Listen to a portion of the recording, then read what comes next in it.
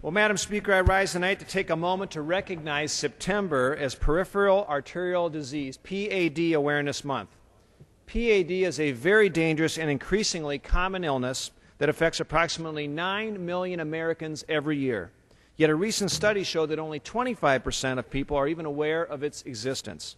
That's why I've introduced House Resolution 1438, which aims to promote increased awareness and diagnosis of peripheral arterial disease to address the high mortality rate of this treatable disease.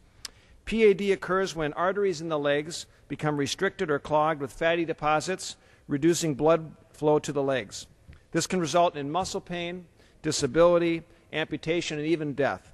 In addition, it is often an early warning sign that other arteries, including those in the heart and brain, may also be blocked increasingly with the risk of a heart attack or stroke. Madam Speaker and fellow members, we must take the proper steps to curb this increasingly dangerous and deadly disease, and I yield back. Gentleman yields back. For what purpose does the gentleman from the Northern Mariana Islands rise?